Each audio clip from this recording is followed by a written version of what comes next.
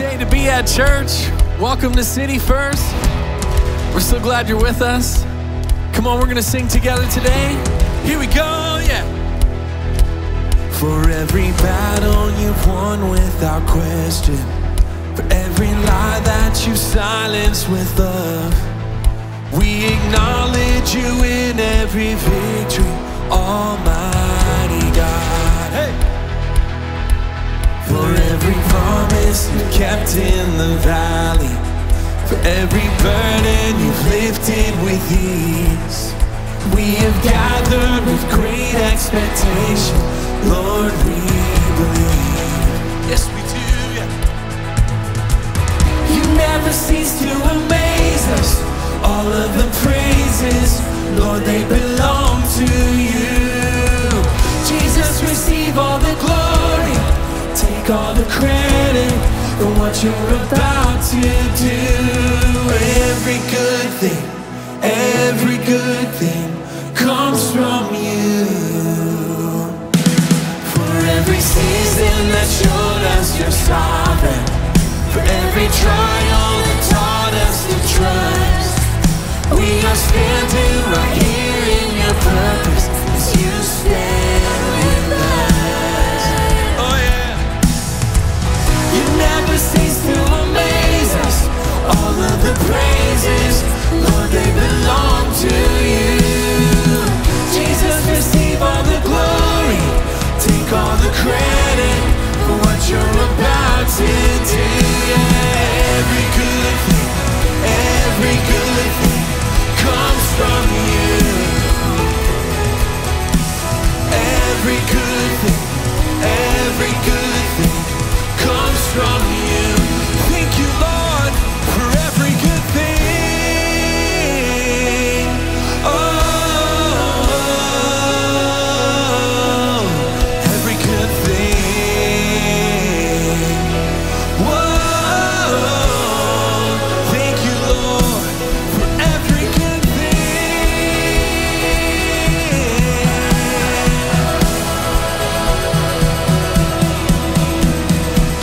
You never cease to amaze us. All of the praises, Lord, they belong to you. Jesus, receive all the glory. Take all the credit for what you're about to do. You never cease to amaze us. All of the praises, Lord, they belong to you. Jesus, receive all the glory. Take all the credit for what you're about to do. Yeah, every good thing comes from you. Every good thing comes from you. Sing it out. Every good thing. Whoa. Every good thing. Whoa. Thank you, Lord, for every good thing. Give him praise today.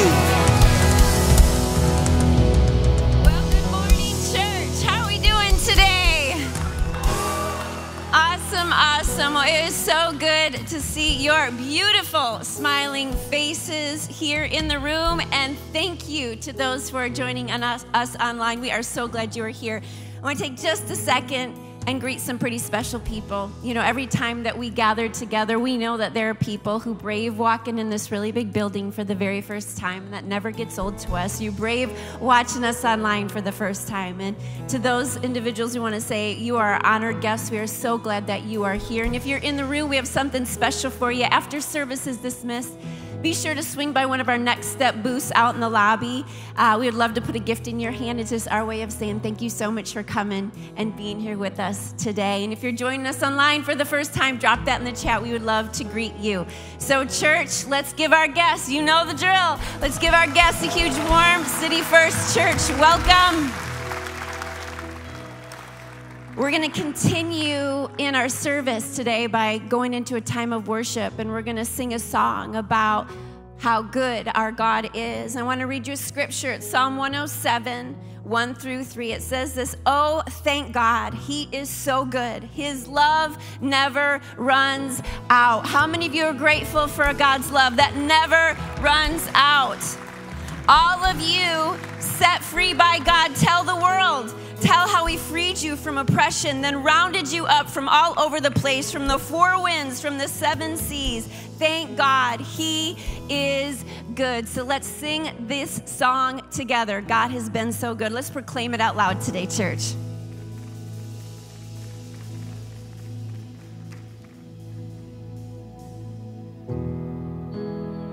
Oh, we thank you for your goodness, God.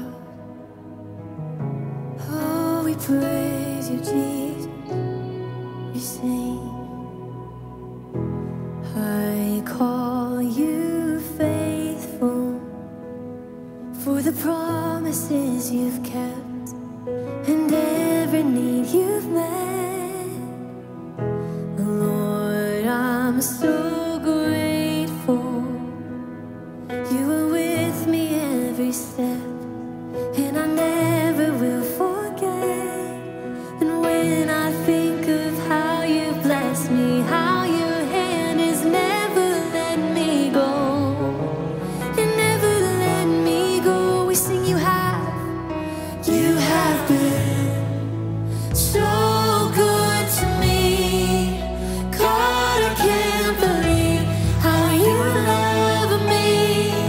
What a friend you have been, so good to me. Oh God, I can't believe how you love me. What a friend you have been. Oh, I found a friend in Jesus. Oh, I call you, and I call you Savior, for the blood that washed me clean, for the wrongs that you've redeemed. I know, and I know you're able, and my eyes don't have to see one more reason to believe. 'Cause when I think of how you blessed me, how your hand has never let me go, you never let me go. You have been so good to me. Oh God, I can't believe how you love me. What a friend you have been, so good to me. God, I can't believe how you love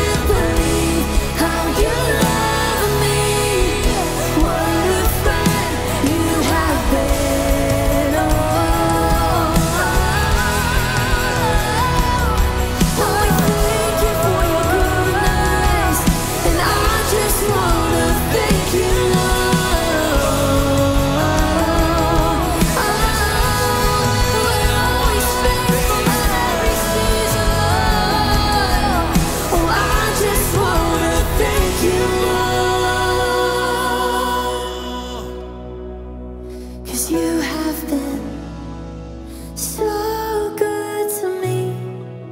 Oh God, I can't believe how you love me. What a friend you have been, so good to me. Oh God, I can't believe how you love me. What a friend you have been. Oh, we thank you, Jesus. Come on, lift your voice and thank you. Oh, we praise you, God.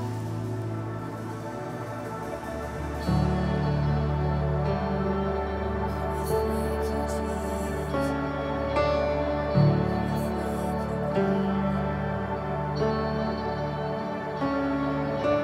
I just want to speak the name of Jesus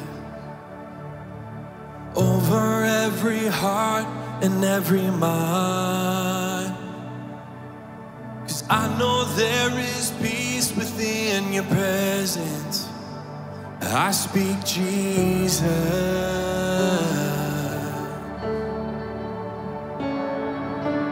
I just want to speak the name of Jesus till every dark addiction starts to break, declaring there is hope and there is freedom. I speak Jesus. Oh, let freedom reign today. 'Cause your name is power, your name is healing, your name is light.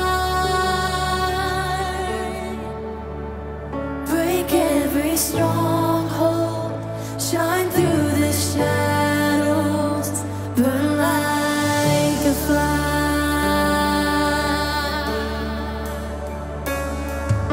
And I just want to speak the name of Jesus over fear and dull anxiety, yeah. To every soul held captive by depression, I speak Jesus. Lord, there's power in your name. Your name is power. Your name is healing. Your name is life. Oh, it's life to me, Lord. And break every stronghold, shine through the shadows, burn like a fire. 'Cause your name is power, your name is healing, your name is life. Oh, I find freedom in your name. Break every stronghold and shine through the shadows, burn like a fire. Come on, sing it with me today.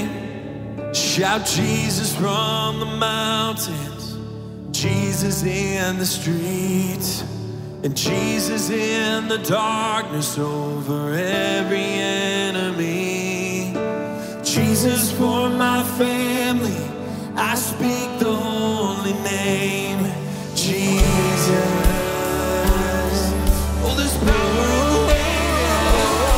I shout Jesus from the mountains, Jesus in the streets, Jesus in the darkness over every enemy. Jesus for my family, I speak the holy name, Jesus. Oh,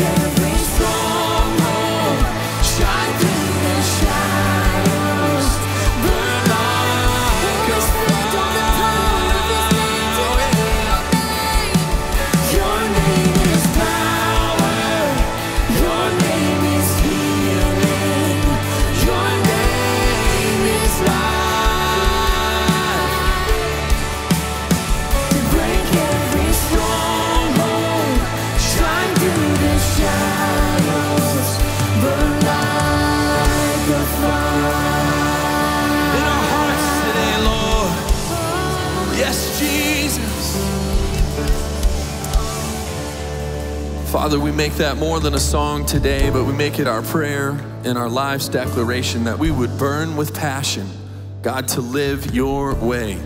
And God, we do know that there's power in your name, there's healing in your name, there's freedom in your name. And so God, we speak your name each and every day. And Lord, we follow you.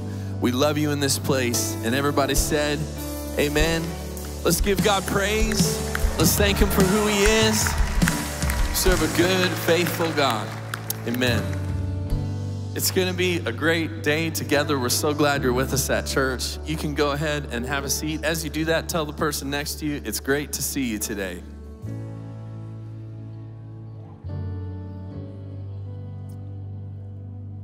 Well, each and every time that we gather, we always take a moment to receive a free will offering. And if you would like to participate today, there'll be some ways that you could give digitally on the screen, or if you're in the room and you have a physical gift on your way out, you could drop it in the box near the exit. Well, as you prepare your gifts, I want to share with you some teaching about finances. You know, one of Jesus's greatest messages that he ever preached is called the Sermon on the Mount. And you can find this in Matthew 5, 6, and 7. And throughout this entire sermon, it's one of Jesus's most famous sermons. And what he does is he compares and contrasts many things as he's discussing, as he's sharing this teaching with the people that are listening. He compares earth and heaven, and he can contrast darkness and light. He talks about how we can't serve two masters. We either have to serve God or serve the enemy, Satan. And one of the most famous verses that he shares, and it's been one of my personal favorites in this season, is Matthew 6:33. And it says, "But seek first the kingdom of God and his righteousness, and all of these things will be added to you," or provided for you. So what Jesus is actually saying here is that there is an order to the way that we should live our lives, and that we should seek to live in a way that Jesus has described and what he teaches. And that when we do that, then he ensures that we will have everything that we need. And what's great here is this principle applies to every area of our life, that when we seek his priorities first, his way of living in our relationships, in our preferences, in our desires, in our family, and in our relationships, and in our finances, then he'll provide everything we need. See, God is trusting each one of us with the money or the resource or the finance that we have, which means it's our job to prioritize Jesus first in our finances. See, you can clap for that. That's good. That's a good thing to clap for. You know, oftentimes what happens, and we shouldn't do this, but we prioritize things like our mortgage company first, our utility company first, or if I could step on some toes, some Starbucks first, or our auto lender first. But what we need to do is we need to prioritize Jesus in his way first. In all of our finances that we have, all of our resources, it's really important that we understand this. They're given to us by God. They're his funds. And what we have to do is we have to honor God with our finances. We're to be obedient with our tithes and generous with our offerings. And when it comes to our finances, we must apply the principle that Matthew 6:33 talks about, to live God's way first, and then he will provide everything that we need. And the good news is this isn't just a principle, but this is actually a promise, which brings a lot of power with it. So when we prioritize God in our finances, he makes sure that we are never in need. So let me go ahead and pray for our gifts this morning. God, I thank you for each person that's here today and those that are giving. And God, we thank you that you entrust us with resource. And God, we ask that you would help each one of us to seek you first in our area of finances, to trust you with our finances and be obedient to the ways that you desire us to live. And we thank you that when we do that, God, that you provide everything that we need and you take care of us. In Jesus' name, amen. Amen. Well, as we conclude our relationship series here, we're going to hear a message from Pastor Jeremy. And what we want to do is we want to take a moment and give all of the parents a heads up to the content of this message. So the content of this message is not intended for the ears of small children. So we would ask that if you do have a child in the room today, we want to encourage you to take advantage of our amazing kids ministry during the rest of this morning's message. So with that, let's go ahead and check out what's happening at City First.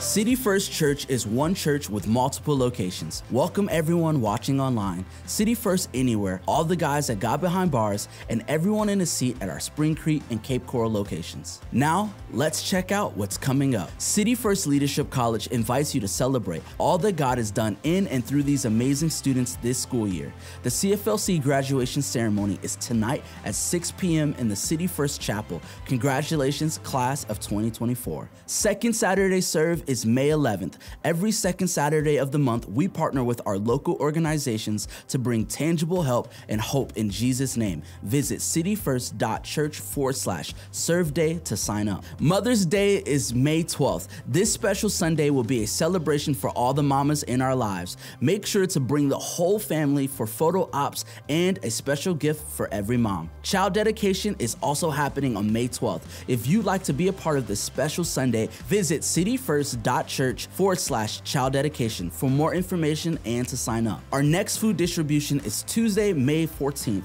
at 10 a.m. If you or someone you know is in need of food, drive through our Spring Creek location to receive fresh groceries. Christian Life Schools is hosting their next open house on Saturday, May 18th. Discover the difference of a Christ-centered education. RSVP at clsschools.org. For more information on next steps and events, download the City First app and follow us on social media. Finally, due to the broadcasting of this message, if you have a small child in service, please utilize the family room or the mother's room to enjoy service with your child. Thank you so much for joining us today. And now we are wrapping up our series, In My Relationship Era, with a message from Pastor Jeremy DeWeerdt. All right, put your hands together if you're excited to be in church. I'm excited you're in church. I want to say again, if you're visiting with us, if you're a guest, I want to say Jen and I are so happy that you're here. And let's welcome all locations. Let's welcome Cape Coral, Janesville, Wisconsin, also God Behind Bars, Dixon and Hardy, everyone on the Pando app, and everyone at City First Anywhere. We love you guys very, very much. So we are closing out our In My Relationship Era series, and we've actually had a lot of really positive feedback about this, and so we've even extended it 1 week till today. And we are talking about how to have healthy, life-giving relationships. So today I'd like to talk about a somewhat touchy, difficult subject nowadays because there are so many conflicting opinions in our culture about this subject, and I've entitled my message, Counterfeit Love. Counterfeit love. And what we're going to talk about is we're going to talk about our overly sexualized society. That's what we're going to talk about today. Some are like, oh, we're going to have church. All right, here we go. All right. Now I realize that this may be a little bit of an uncomfortable subject for some people, but I'm going to try to do this in a very careful and level-headed way. But many times when we think about sex, we don't want to talk about sex within the church because when we do, we think this is what comes to mind, right? Jesus is watching you. Now, I will tell you this, if you were driving through Wisconsin, there'd be a third sign that says cheese right underneath that, all right? But we really do live in an over-sexualized society unless we think this is just a young person topic. You know, some might be going, oh, this is for all those youngins. No, that's not true. In fact, a recent study, I'm going to show you the stats here when it comes to age and exposure to pornography. If you notice that 18 to 29-year-olds have the same percentage of watching pornography in the last month as 50 to 64-year-olds, and also your 30 to 49-year-olds are the ones that have watched it most. So here's the thing. This is not just a young adult kind of sermon. This is for everyone. In fact, the average age of first exposure to pornography is 12 years old in America. It's 12 years old. Now, this is just one example of the over-sexualization. I'm not talking about pornography today. That is not the subject. But I'm just using this as an example of it is everywhere, and every age bracket, every demographic is engaging in some form or fashion of sexuality, and we need to talk about it as a church. And here's the reason why. Many times people think that this topic needs to be kicked out of the church. In other words, don't talk about sex in the church because it is taboo. But if we do that, then the unintended consequence is we've now relegated education about sex to our school system, to our media, to Hollywood, to music, to culture. And listen, we're all learning about sex every single day in our culture. The question is, who's teaching it? Right? So today, I want to talk about it as your pastor, and I realize it's going to be a little bit intense today, and that's okay. We can all handle that. And if it is your first time here, we don't talk about this every week, all right? But you know, I start with this premise. The premise is, if we are created beings, and I realize some people might be guests or peeking in the window online or whatever, and you're not real sure if creation really did happen. Maybe you're more of an evolutionist kind of a mindset, or you believe in that. But you know what? We here at City First, we believe that the Bible says that we are created beings, that we're created on purpose and for a purpose, which means that there's a creator. And if we are created beings and if there's a creator, then I think we need to ask the question, what does the creator say about us and sex? You know, culture has a lot to say about sex. In fact, if you go back and do the studies in the late 1950s, early 1960s, a revolution took place called the sexual revolution. Some of you were alive back then. So it was a little bit before my time, but I've studied up on it, and I realized that through the 60s, there was a lot of angst in especially American culture regarding sex and free expression and all of these things. And really, it was this thing where sex came out of the bedroom and it came into the mainstream. There were even protests that took place at University of California, Berkeley, where there are demonstrations against Puritanism. In other words, we're no longer going to embrace like that rigid kind of view of sex, but rather instead, we're going to embrace free love and expression, and this would become the new norm. And pretty soon, sex came out of the bedroom, and sex began to be talked about, shown a lot in our culture. It began to sell things. Sex sold cars, furniture, soap, whatever, you know. Sex was in movies, music, media, different things. Now, don't get me wrong. I'm not saying that sex didn't influence those mediums before the sexual revolution. They did.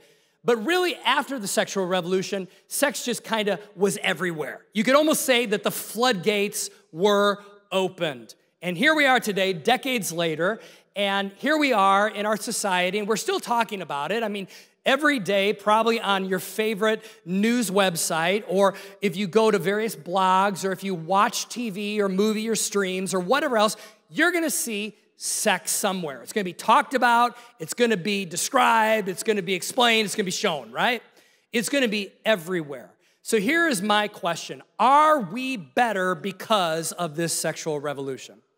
In today's society, are we better than what we were in maybe 1950, 1940, whatever else? I mean, and I know there's people arguing both sides of that issue. Shirley MacLaine said many, many years ago, and she was actually right on this, sex is hardly ever just about sex.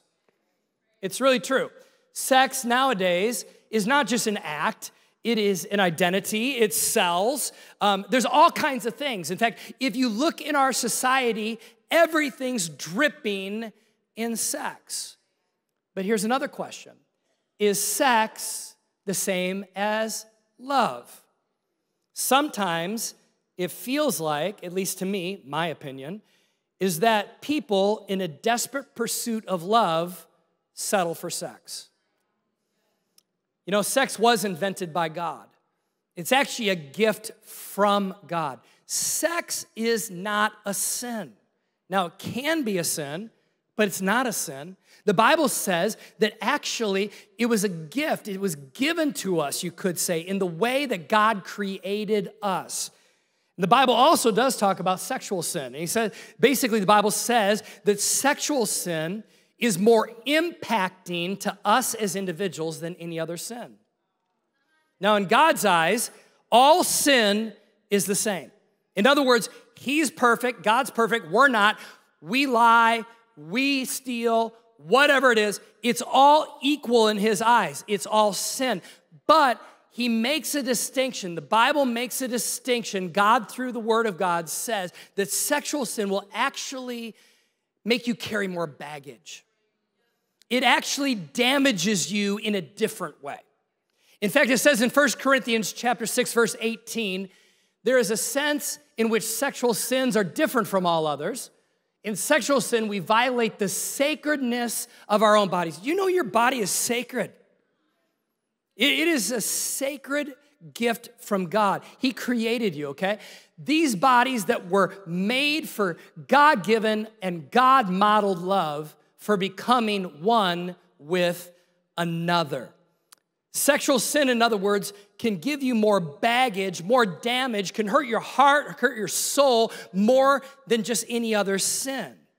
And I would say, if I could kind of encapsulate a statement that our culture and our society is saying about sex, it is this. In your personal pursuit of sex and love, there are no rules if it feels right. When I originally wrote this, I wrote this saying, and it doesn't hurt someone else. I actually added that to that statement. And as I showed my notes to Jen, she goes, I don't know if that's true in all areas of society anymore.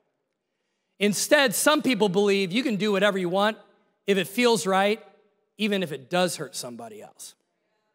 So, in other words, go with your desires. Do whatever you want. Yet I would argue this. I would argue that every desire, not just sexual desire, every desire has to have a boundary. Because if you don't have boundaries, what was originally a gift can become damaged, jaded, and twisted. It can become something that was not originally intended to be. So desires must be kept in check by morals. And I love what C.S. Lewis, a theologian in the last century, said. He said this about morals. He says, when you remove morals from the human equation, you remove humanity from the human equation. Boundaries are not bad. Boundaries are actually good, all right? You know, if we have a God who loves us, a God who created us, and just like the Bible says that he focuses in on us, all his attention is on us, then wouldn't we want to look to him and say, God, how should we live? And wouldn't we also assume that he would want us to have a fulfilling life? Like, as an earthly father, I have 3 boys. I'm very flawed as an earthly father. And you know what? I want all 3 of my boys, I want them to have a great life.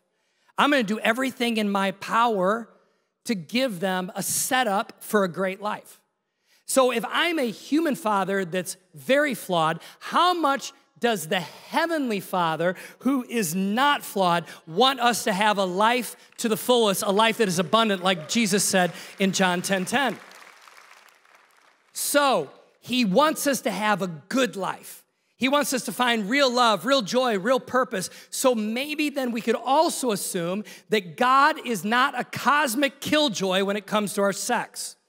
He's not trying to be prudish and say, you only do these things because I want you to suffer.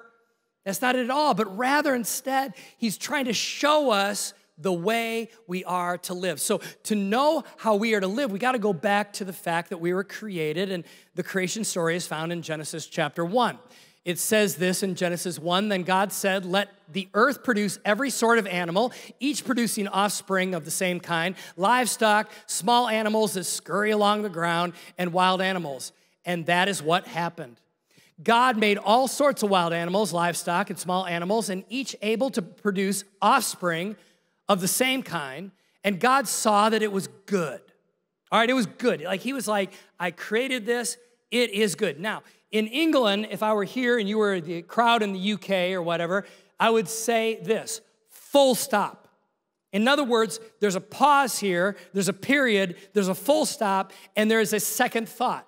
And God said, let us make human beings in our image to be like us. This reflects the Trinity, 3 in 1, all right? So God, God the Father, Jesus, Holy Spirit, okay? They basically say, let's make humans in our own image here, all right? They will reign over the fish of the sea, so they're at a different level. Us humans, we're at a different level, okay?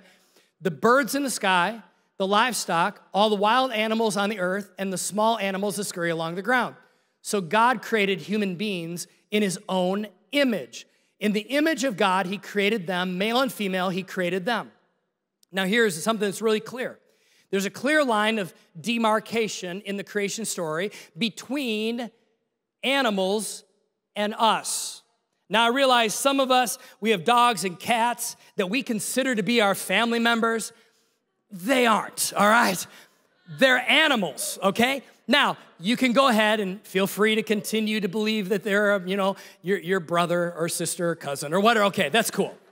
But my point is, in reality, we're different than the animals.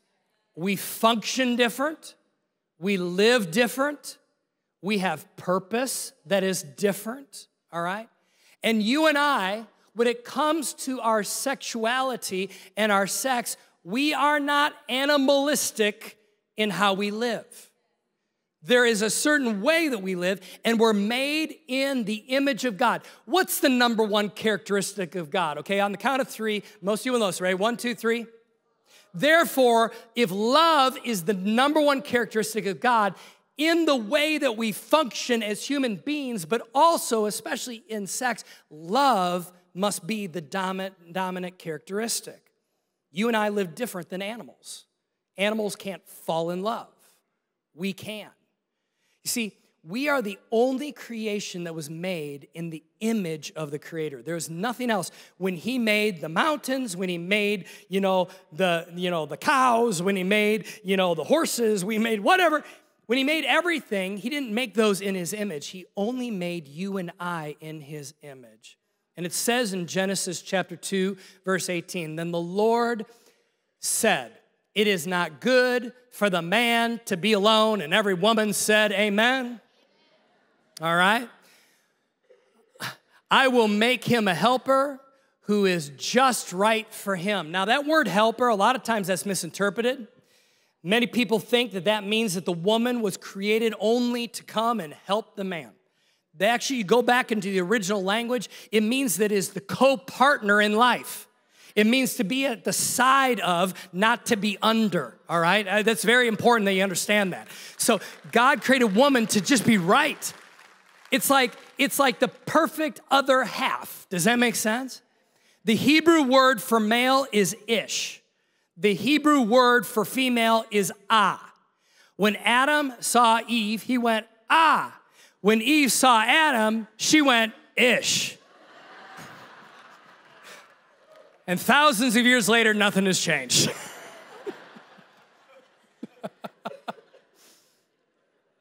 You see, it's important to see this. Sex entered the world before sin did. It's very important to see this. Sex is not bad. It is not sinful in itself. It is not part of the fall of man and woman. But the enemy has jaded it, and the enemy has no creative power. All he can do is distort and corrupt what is already created. You hear that? He hasn't created a thing in his entire life other than a rebellion. He's not created anything. All he can do is take what God created and jade it and turn it and pollute it. That's all he can do. Therefore, he's taken something in the gift of sex that God gave us, and he has distorted it in our culture. And he's convinced our culture that you can separate sex from your soul. This is very important. People think, I can have sex, and it's not going to damage my heart. That's not the way that you were created. You are all one. We look now, and it's like culture basically looks at sex as not being a gift from God, but something that we just do. in a sense. And in other words, we need to realize it is a gift from God. It is a gift from God. Culture also has basically given us this lie that the church, that we shouldn't talk about sex. So here's a question that many of us might be wondering, or at least I know culture has said, and sometimes even people have said to me as a pastor, is they said this: why is my sex life the church's business?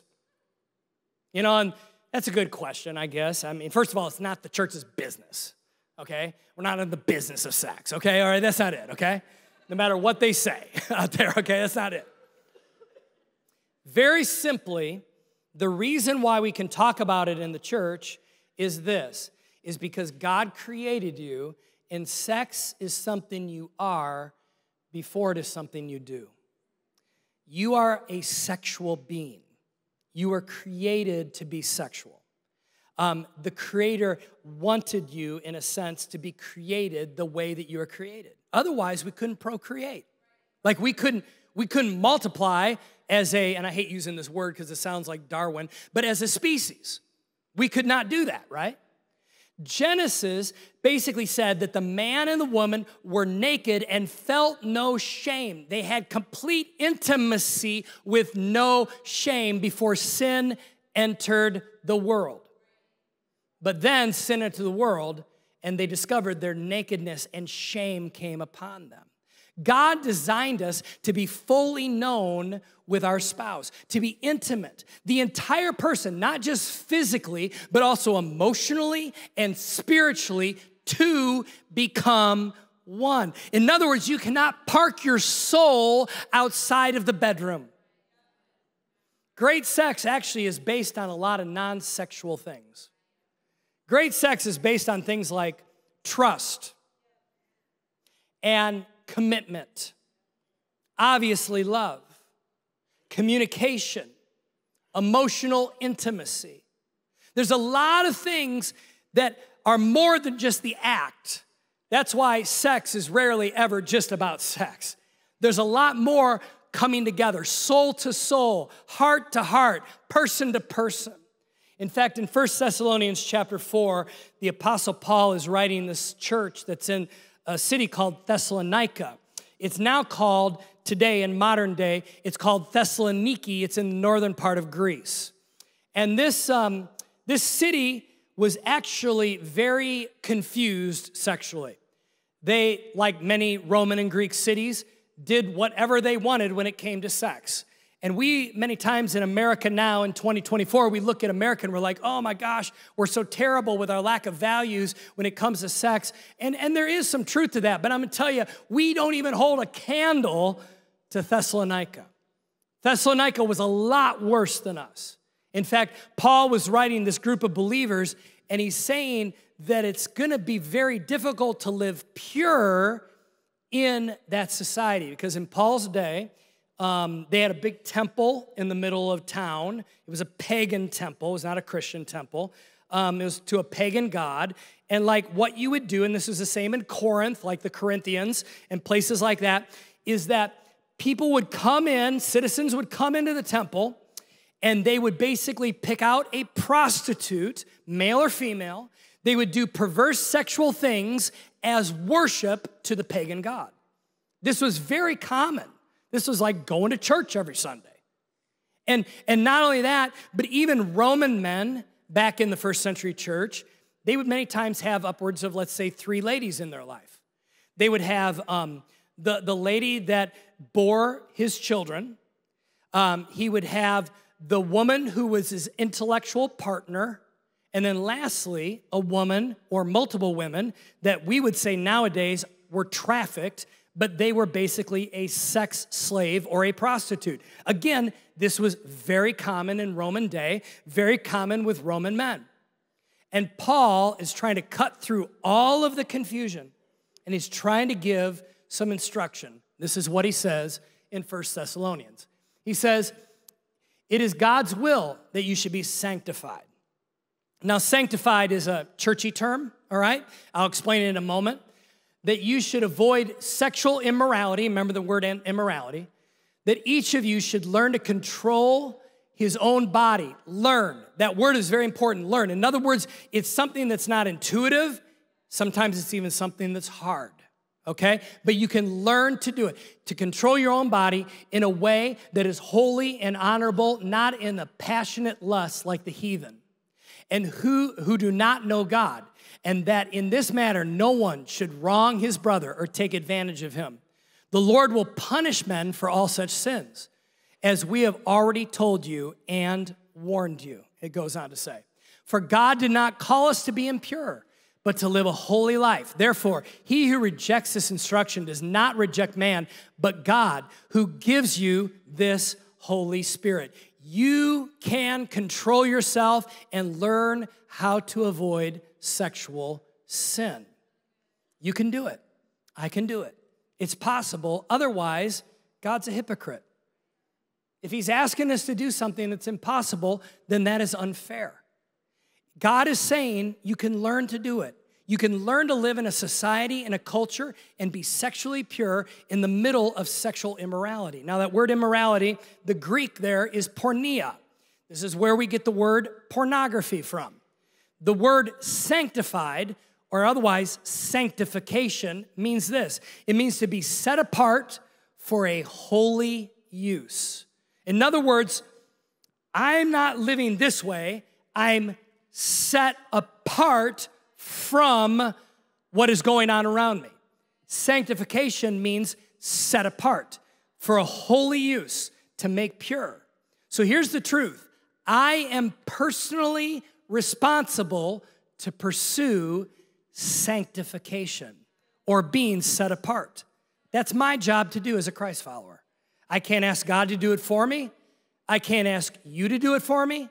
I have to live set apart. Therefore, the way I act, the way I talk, the things I see, how I conduct myself is very important. Now, we're going to come up for air here in a moment. I realize this is a little intense. Take a breath, okay? It is hard, difficult, sometimes almost feels impossible to live in this culture and be pure. Can I just say this as your pastor? Can I just say this is not easy. What I'm talking about today is not simple. Otherwise, everybody would do it. It is very difficult to do. But difficulty should never dictate decisions. In other words, because it's difficult doesn't mean that I just don't do it. This culture says do what you want. But the Bible basically says this: living right is rarely convenient. But guess what? It pays off, and God blesses you for it. Your life will be blessed if you live right.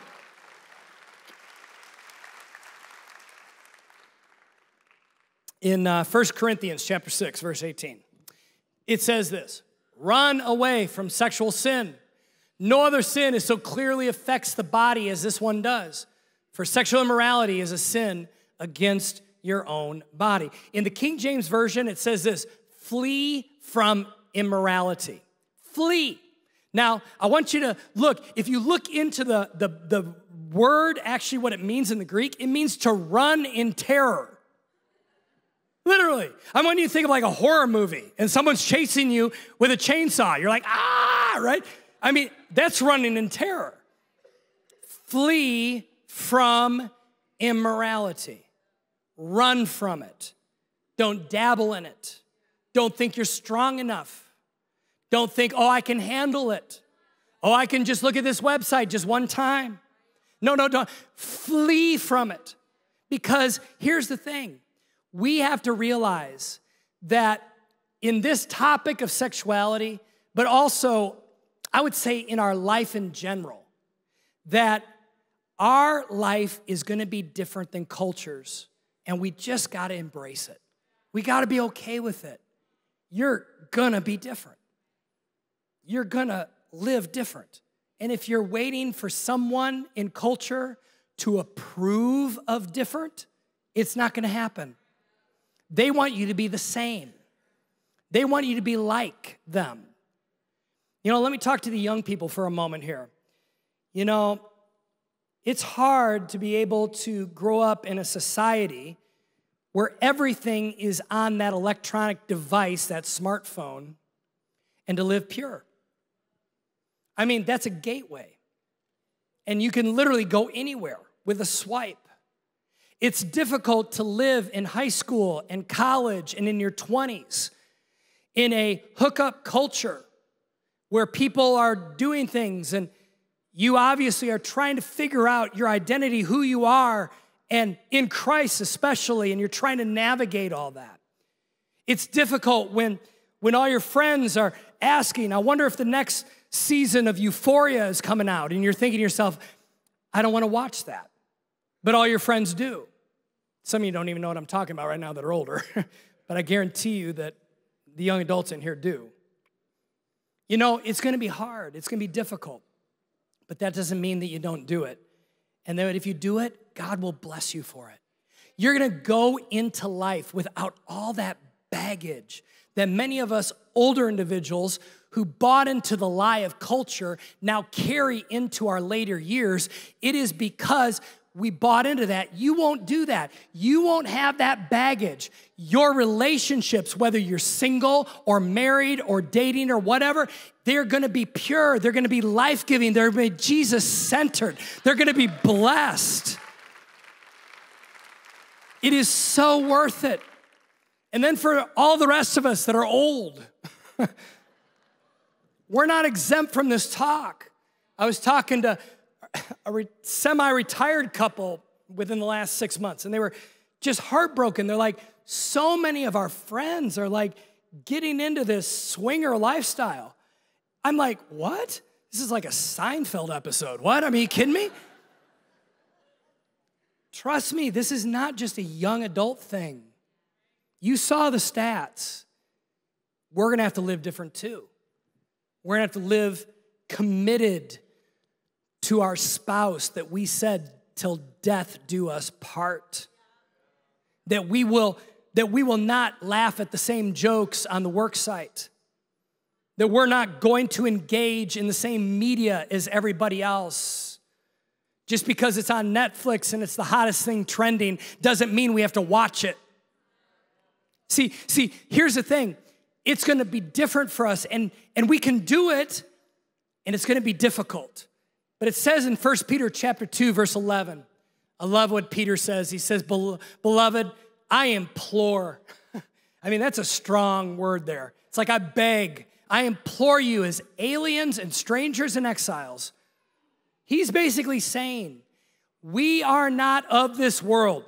We are in this world, but we're not of this world.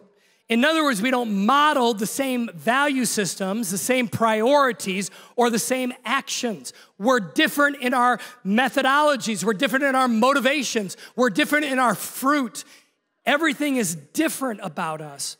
We're aliens, we're strangers, we're exiles in this world. What? To abstain from the sensual urges, the evil desires, the passions of the flesh, your lower nature that wage war against the soul. Man, really I'm not trying to over-sensationalize this. I'm just basically jumping off of what Peter said here. What we're really talking about is a war for your soul. That's what we're really talking about here. There's an enemy and there's a God, and both want you to give him your soul. So which one are you going to do? You see, if you reserve sex for your spouse, your husband or wife, within the context of the covenant of marriage, guess what? It is going to pay off in multiple ways. It is going to pay off in multiple ways. I know some people think, well, you got to kick the tires before you buy the car. Doesn't work that way. Here's some benefits. A benefit of doing it God's way is you're going to sense God more. You sit there and what do you mean by that? Well, Matthew 5:8 says this, God blesses those whose hearts are pure, for they will see God. There's a direct correlation between having a pure heart and seeing and sensing God. The purer your heart, the more you can see God. Second benefit is this, you'll avoid a lot of guilt and shame. You won't have to carry the baggage forward that many of your peers will carry. Number 3, you're going to avoid unintended consequences because sometimes if you live a life of open sex, there are unintended consequences. You won't have to deal with those things. Number 4, you will love God more. You say, what do you mean?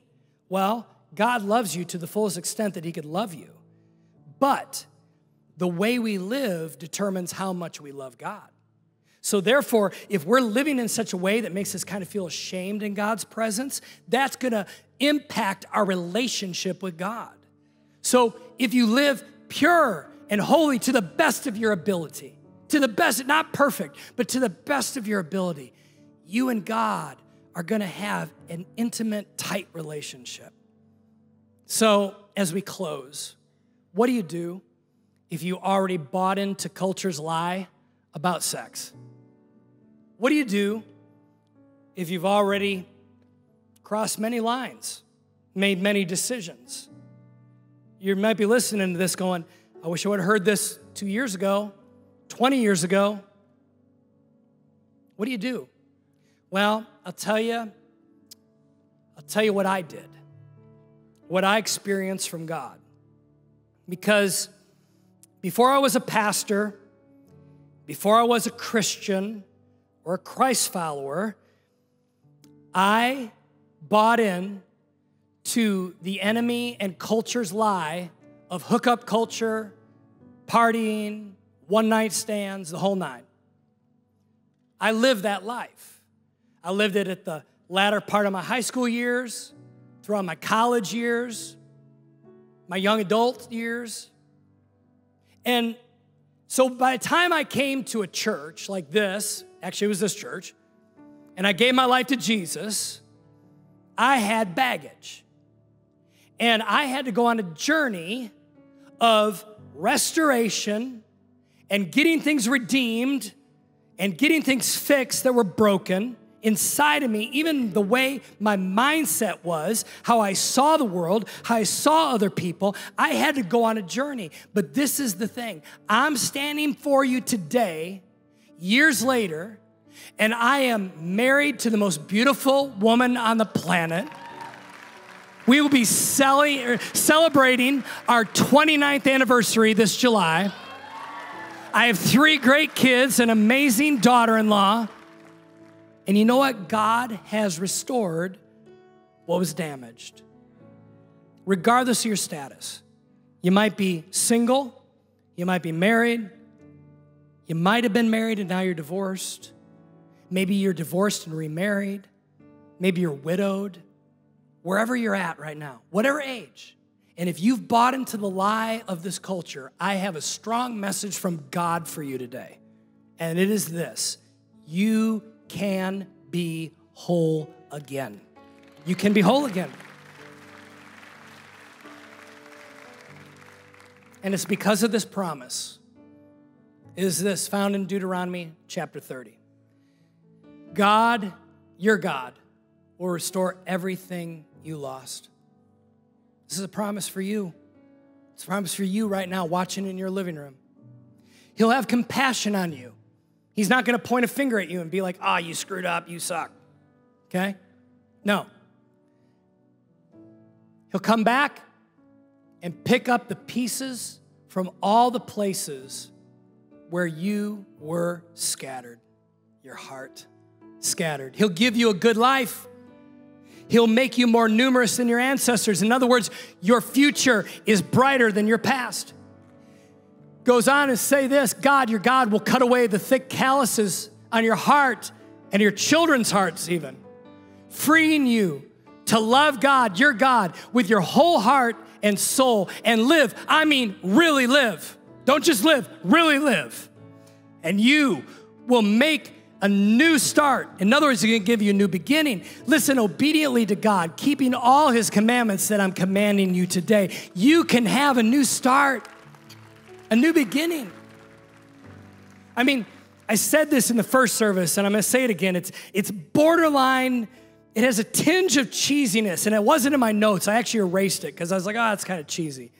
But I really believe it.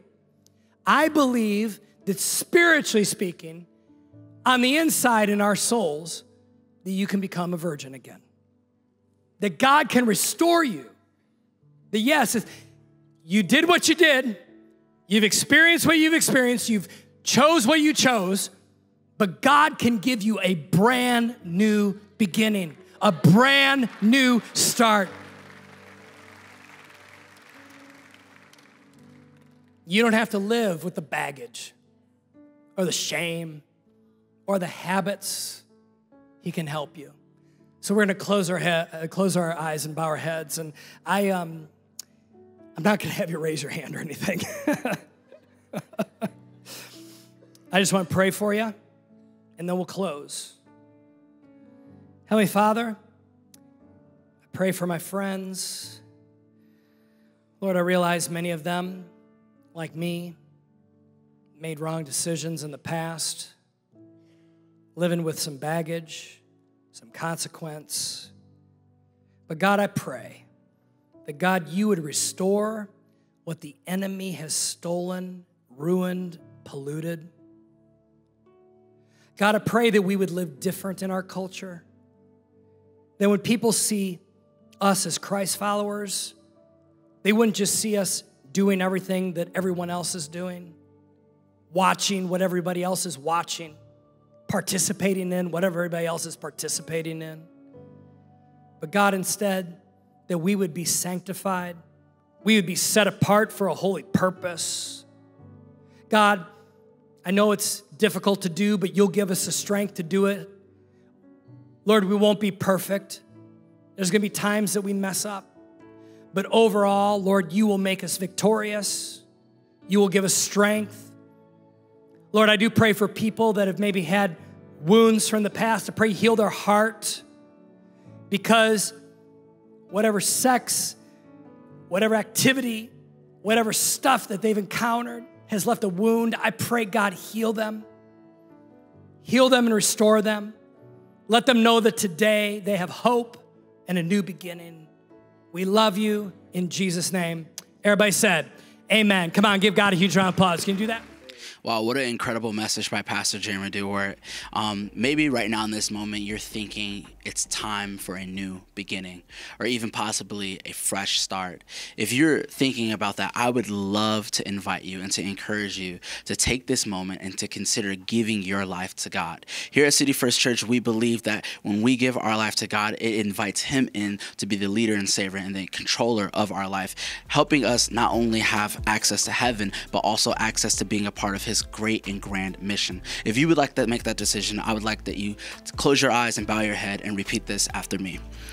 Dear Lord, I know that I've made mistakes and I need your forgiveness. I believe that you died for my sins. I now invite you to be the leader and forgiver of my life.